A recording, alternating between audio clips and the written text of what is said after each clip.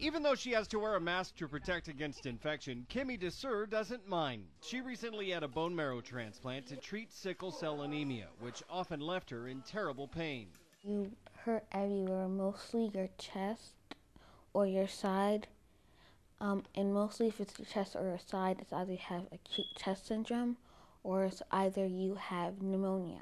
That's because the red blood cells in Kimmy's body change from the shape of a donut to the shape of a sickle, which means they can no longer effectively carry oxygen to different parts of her body. It's a disease thousands of kids each year are born with and have to contend with the rest of their lives. But because of her bone marrow transplant, Kimmy is cured of sickle cell disease.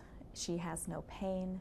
She has no increased risk of infection now that she's over a year after her bone marrow transplant. Dr. Amanda Tremulin of Columbus Children's Hospital says the transplant is allowing Kimmy's body to make healthy red blood cells on its own. To date, she is one of only 100 kids or so to ever undergo the procedure because it's still very risky and only family members who are a perfect match can be used as donors. Still, Tremulin says it represents a significant breakthrough in a disease that was once thought incurable. This is a huge opportunity to affect the quality of life for many, many people.